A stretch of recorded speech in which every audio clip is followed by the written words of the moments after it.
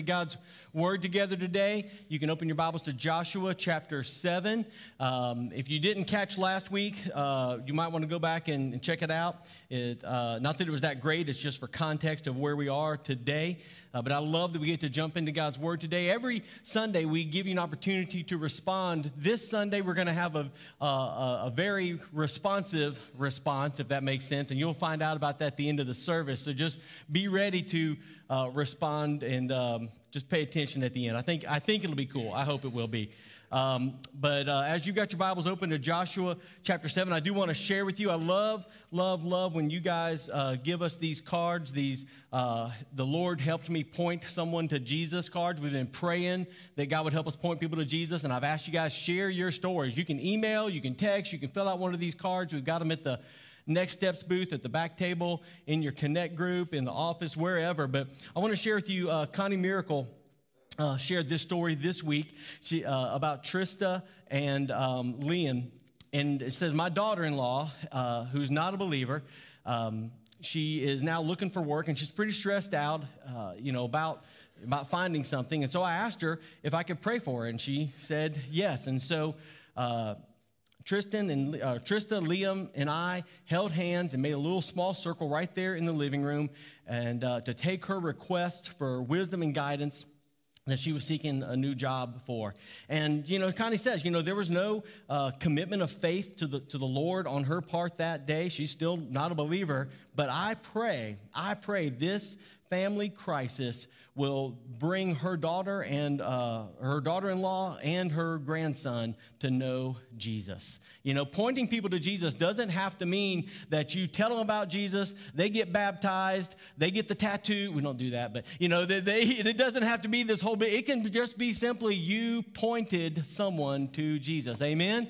And we want to celebrate those stories, so thank you for sharing that. Keep them coming in, all right?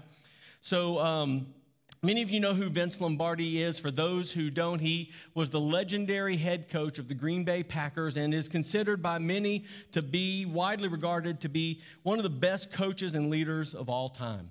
In 1961, he delivered the now famous speech entitled "Winning" to his team prior to them playing in Super Bowl II. The opening lines are as follows: "Winning is not a sometime thing. It's an all-the-time thing. You don't win once in a while. You don't do things right once in a while. You do them right all the time. Winning is a habit. Unfortunately, so is losing." Essentially, what Coach Lombardi is saying is that winning is a choice. We choose victory by the things we choose to do. And the same is true of defeat. We choose defeat. We choose to lose by the choices we make.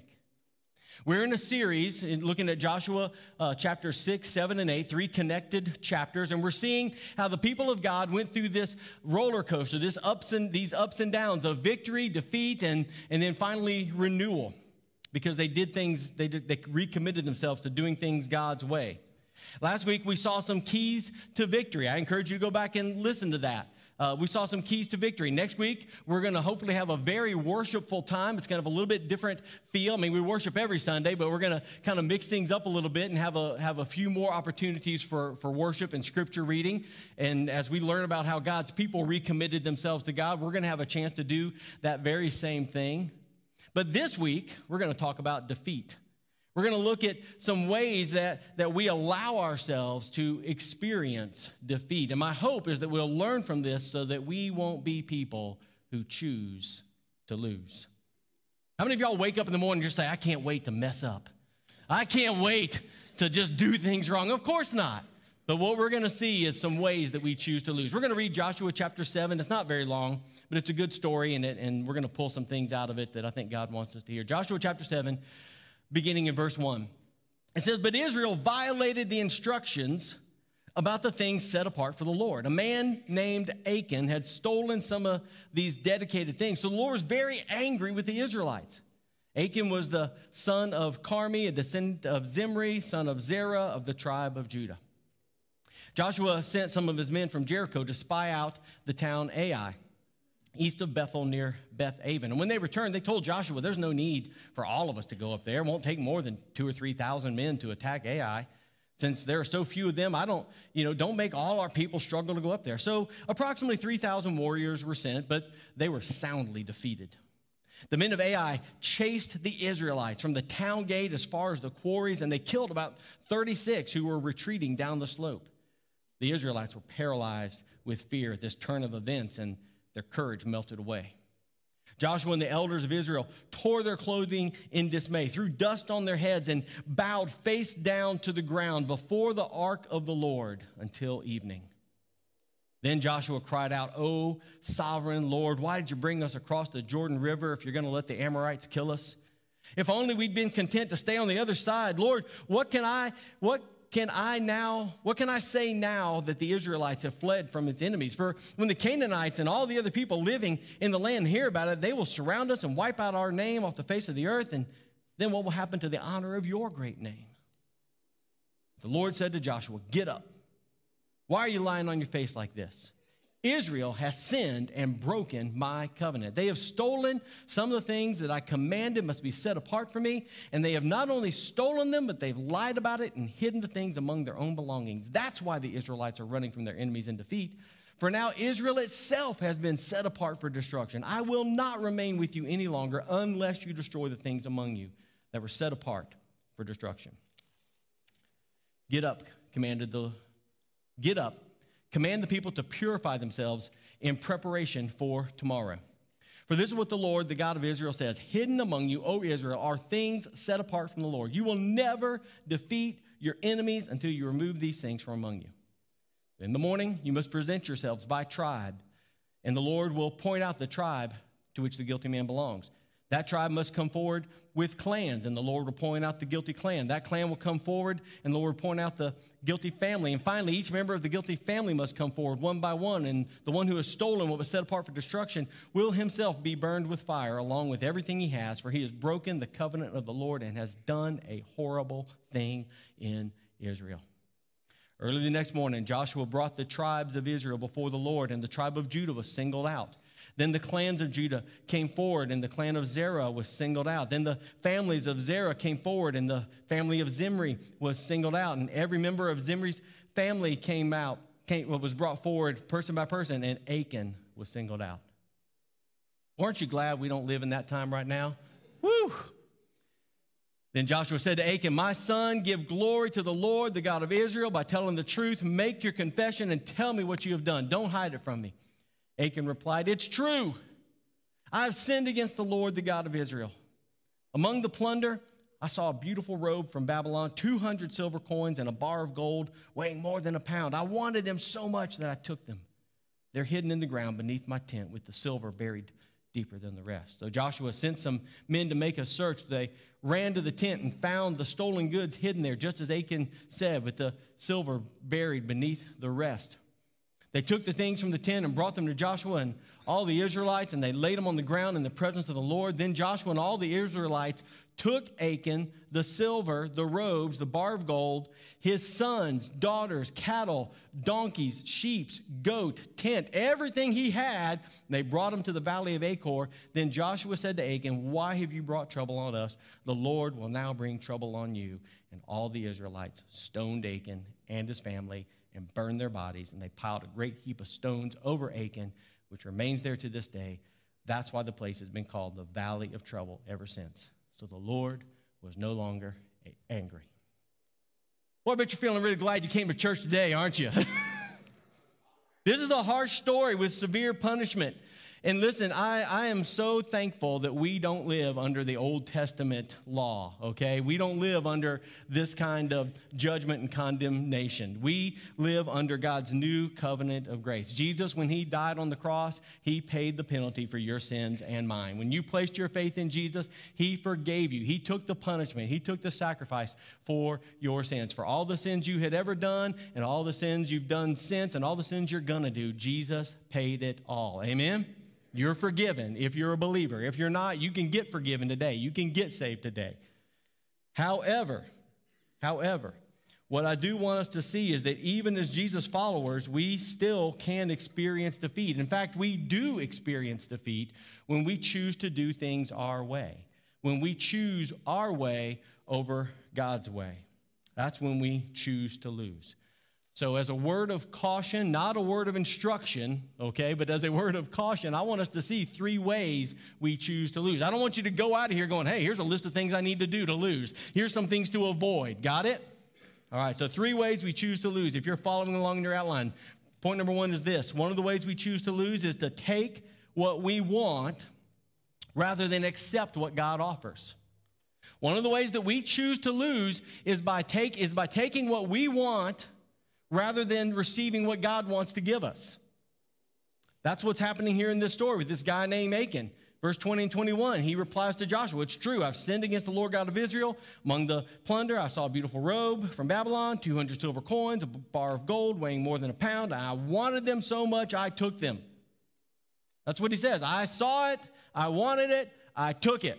And now they're buried in the ground beneath my tent with the silver buried deeper than the rest. So the context for all this, if you weren't here last week or if you've slept since last week and forgotten, last week God sent the people of Israel to go conquer the city of Jericho. This was their first big battle. And Jericho was a mighty fortress. There's no way Israel should have been able to defeat them. And God's strategy was for them to walk around the city once a day for 6 days. Don't say a word. Don't grumble. Don't complain. Don't come up with your own plan. Just do what I say. The priests are going to be blowing trumpets. The ark of the Lord's going to be proceeding before you. And then on the 7th day, you're going to walk around the city 7 times. And on the 7th time, big blast of the trumpets. Everybody shouts, and the walls are going to come falling down. That's exactly what happened. And so the people did things exactly like God said, and things happened exactly the way He said, and they conquered the city. Now, the one thing God commanded His people is not to take any plunder from Jericho. Everything was either going to be destroyed as a sacrifice, as an offering to God, or the gold, silver, copper, and iron, I think, were to be set aside for God as an offering to Him. But either way, they weren't allowed to take anything. What were they allowed to take? Nothing. Here's the cool thing. The Israelites obeyed God. They did things God's way. We see in Jericho, God giving them, showing His people what He was going to do for them if they simply would do things His way. Everybody was on board with God's plan until a little bit later. This one guy, Achan, and we don't know if it happened while all the plunder was being collected. We don't know if there was a big pile of plunder and he was just like, we're not sure when he took it, but he took it. He saw something he wanted, and he chose to take it. And in doing so, he turned down what God had offered him, what God had offered His people. What did God offer His people? It wasn't just that single victory over Jericho. If you go back to Joshua chapter 1, we see the big picture of what God was offering His people. Joshua chapter 1, verses 6 through 9. If God's people would simply do things His way, this is what He says to Joshua. He says, be strong and courageous, for you are the one who will lead these people to possess all the land I swore to their ancestors that I would give them. Be strong and very courageous. Be careful to obey all the instructions Moses gave you. Do not deviate from them, turning either to the right or to the left. Then you will be successful in everything you do. Study this book of instruction continually. Meditate on it day and night so that you'll be sure to obey everything written in it. Only then will you prosper and succeed in all you do. This is my command. Be strong and courageous. Do not be afraid or discouraged, for the Lord your God is with you wherever you go. So what was God offering? What was God promising here in this passage? He promises that His people, if they'll do things His way, that they would possess the land. They would get what God said He promised to them, the promised land. He says that they will be successful. He says that they would prosper. Most of all, that last sentence, most of all, God says that He Himself would be with them. That was the big promise. God says, I will be with you. In other places, He makes a covenant with them saying, I will be your God and you will be my people.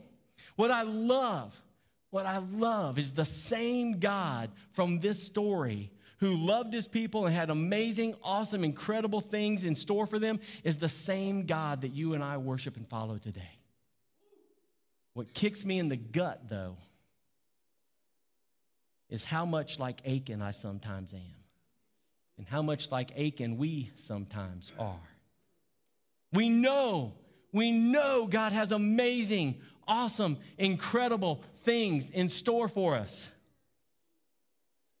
But look at this thing I can get right now. Look at this thing I can have right here. Look at this thing I can just grab right here. I don't have to wait. I don't have to trust. I don't have to wonder when God's going to come through. I can just take it. I think that's why you and I sometimes choose to lose and go after the things we want, the things we can see, the things we can get by our own effort. And we end up missing out on something so much better that God wants to give us. Because waiting on God takes faith. Trusting God takes patience. Depending on God is difficult. It takes really believing that God really does want to do something awesome and incredible and amazing in our life. And here's the thing. I think that you and I, if we could ever get to this place, we could walk with God in victory after victory after victory. If we would ever get to this place where we would wait on Him and trust Him, we would experience, this is amazing, instead of settling for, this will do.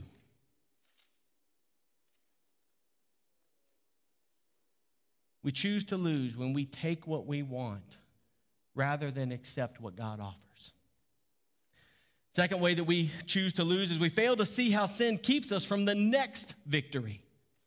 We fail to see how sin keeps us from experiencing the next victory. One of the ways we can be sure to choose to lose or to set ourselves on a path headed for defeat is to live like our actions don't matter, like they don't have consequences. But God makes it really clear that sin leads to defeat. Joshua 7:13, listen to what he says. God says, get up, command the people to purify themselves in preparation for tomorrow. For this is what the Lord God of Israel says. Hidden among you, O Israel, are things set apart for the Lord. You will never defeat your enemies until you remove these things from you. God makes it clear to Joshua and to the people, the reason that they were defeated at this tiny little town of Ai was because of sin.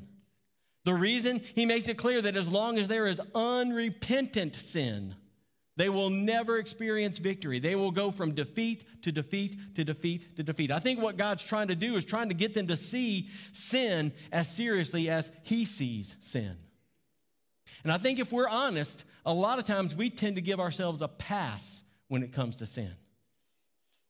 You know, we excuse sin. Well, I'm only human. I couldn't help myself. We minimize sin. Well, it's just a little sin. It's not one of the big ones, right? Like you've already got in your head, what are the big sins and what are the sins that are just okay, I can get away with that. We rationalize sin. We come up with all sorts of reasons why it's okay. I can't remember who it was. I was a teenager or a college kid when I first heard it, but it stuck with me all these years. A pastor of mine said something about excusing sin. He says, when we rationalize, we are just embracing rational lies. When we rationalize our sins, we're just embracing rational lies about our sin. We're just making up stuff that we know isn't true, but it sounds good enough to us to give ourselves a pass. And when we do that, we fail to see how serious our sins are. We fail to see them like God sees them. We fail to see how having an unrepentant heart keeps us from walking with God. Now listen, we all sin. Amen? If you didn't say amen, you just sinned right then. Okay, that's pride. You lied. Okay, all of us sin. We're talking about unrepentant sin. We're talking about hanging on to sin. We're talking about sin that you're just like, yeah, I know it's wrong, and you know what? I'm going to do it again. Okay? There's the oops, there's the uh-oh, there's the accident, and then there's the on purpose, intentional. All are bad, right? But what we're talking about here, what's going to hold us back is when God makes us aware of sin, and we're just like, I'm not going to do anything about it. I'm just going to keep on. Whew, Lord help you. When we do that, we fail to see how sin keeps us from the next victory.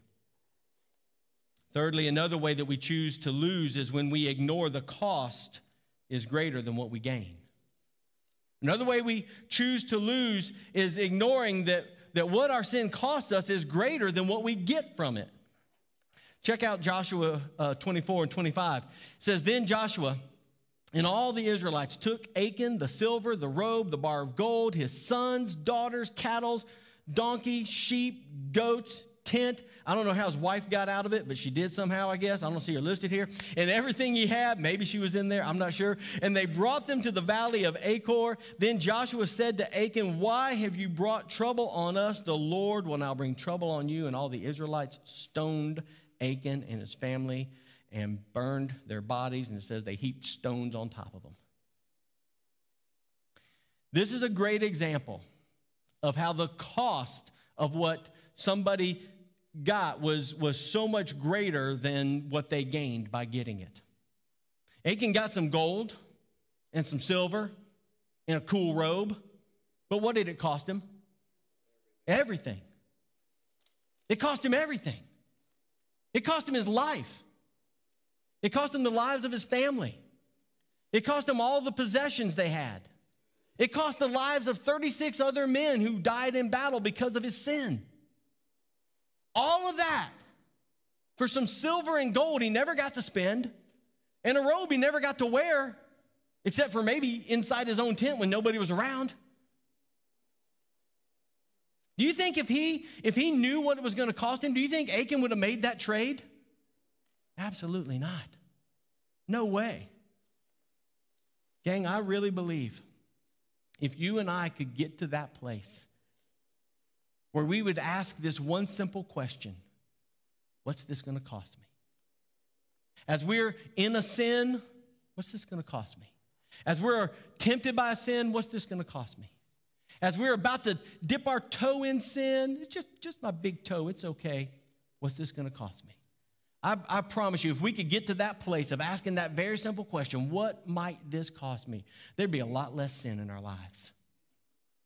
If we could get to that place, there'd be a lot less defeat in our lives. One of the things that might help us remember this is the law of the harvest. The law of the harvest about reaping and sowing. Galatians chapter 6, verse 7 and 8 gives us a good warning. It says, don't be misled. You cannot mock the justice of God. You will always harvest what you plant. Those who live only to satisfy their own sinful nature will harvest decay and death from that sinful nature. But those who live to please the Spirit, the Holy Spirit of God, will harvest everlasting life from the Spirit. When it comes to sowing and reaping sin, three things that we need to keep in mind. One is that you reap what you sow. If you sow sin, the Bible says you reap death and decay. You reap what you sow. If you do bad things are coming. Got it? Not only that, but when it comes to the law of the harvest, and you're thinking about planting, you know, if a farmer plants a pumpkin seed, what's he hope to get out? Pumpkins, you know? If you plant Brussels sprouts, you can't hope for candy corn, okay? So you reap what you sow. The second thing is you reap later than you sow. When you plant something, it doesn't just pop right up immediately. You know, it's weeks later that you may even see the first sprout, the first indication, and it's months later that you may get to do the harvest. But you reap what you sow, and you reap later than you sow. A lot of times we think, oh, well, I got away with it. Nothing bad happened. God didn't see it. Oh, my gracious. Nobody else saw it. I bet God didn't see it. God saw it. And you saw it, and you know he saw it, right? You reap what you sow. You reap later than you sow. Here's the big one. You reap more than you sow. That tiny little pumpkin seed goes in the ground. It comes out a big old pumpkin. That tiny little sin gets committed, gets planted, gets sown, and the consequences may be much greater than you anticipated. I think if we could ask ourselves that question, what's this going to cost me? And remember the law of the harvest, that I reap what I sow, I reap later than I sow, and I reap more than I sow, I bet there'd be a lot less sowing of sin. Amen? I know today's been kind of a heavy day, and maybe some of the stuff we've talked about has made you aware of some stuff. As we come to a close, it's made you aware of some stuff about sin, about choosing sin, about choosing to lose. Maybe God's made you aware of a specific area of rebellion in your life. Maybe there's something where you're like, you know, there's something I need to get right. There's some area where I've been experiencing defeat after defeat after defeat, and now I know why. Or maybe I've been fooling myself and thinking, oh, it's not that big a deal. As our worship team comes forward and we move into a time of response, I want to give you an opportunity to let God deal with whatever sin, whatever attitude, whatever rebellion, whatever act of forgiveness you need, whatever you need to repent from, whatever you need to turn from, whatever it is. I want to give you an opportunity to act on that, to however God's been speaking to you. When you came in, hopefully you got Hopefully you got a worship guide, and inside is one of these little pieces of paper, one of these little cards. I'm going to call them a confession card. If you look real closely, you'll see, and there may even be, oh good, they're up here. So repeated over and over and over on this confession card are some prompts, okay? You may have your own prompt, but there's, Father, forgive me for blank.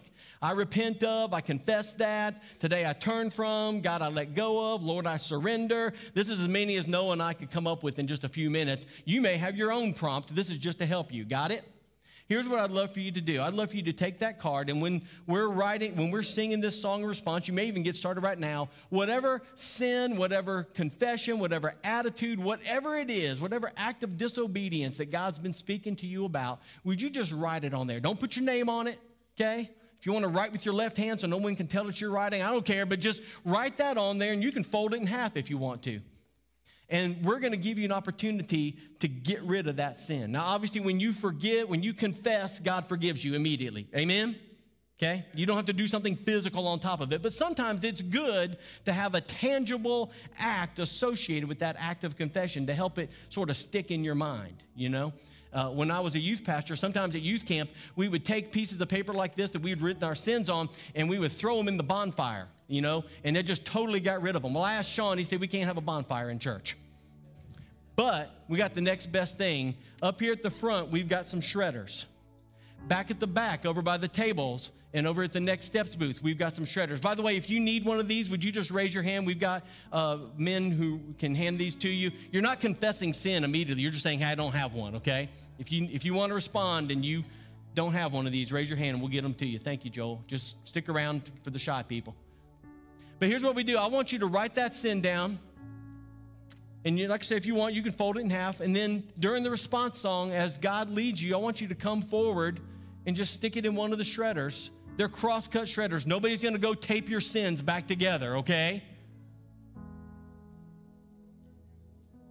Don't confuse it with your offering. Oh, my goodness. Thank you.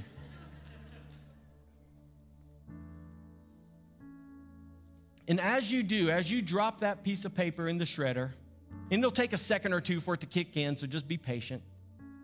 Let that be a reminder to you that when Jesus died on the cross for your sins, he paid for your sins once and for all. They were forgiven.